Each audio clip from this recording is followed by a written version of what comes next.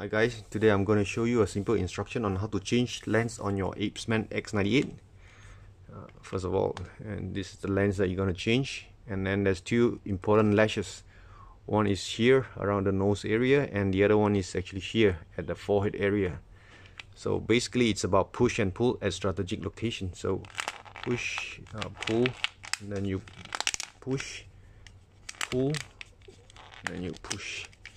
So one is out, then so the tricky one is this too. So what I usually do is I pull the frame away from the lens, and then I push the lens outward. So I pull and then I push, so it's out. Pretty simple. So to fix it back, it's pretty simple.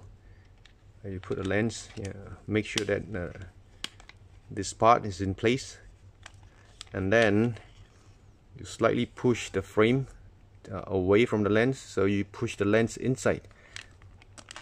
Okay, so this is in, so the rest is pretty simple. Just make sure that they are in place. Okay, and then